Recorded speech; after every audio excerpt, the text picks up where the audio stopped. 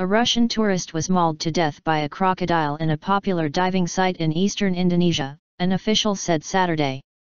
The body of Sergey Lykhvar was discovered on Tuesday in Raja Ampat Islands of West Papua, 4 days after he was reported missing.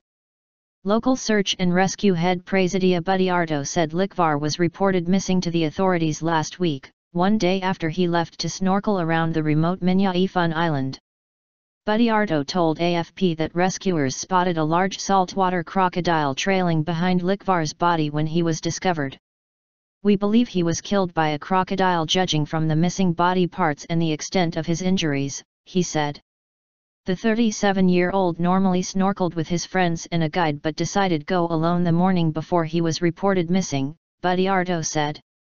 He added that the location where Lykhvar's body was retrieved was quite remote, and dangerous because of the strong currents and sharp rocks. The Russian tourist's body was later taken to Sorong, about a 2-hour boat ride away from Raja Ampat. His body cremated as per his family's request.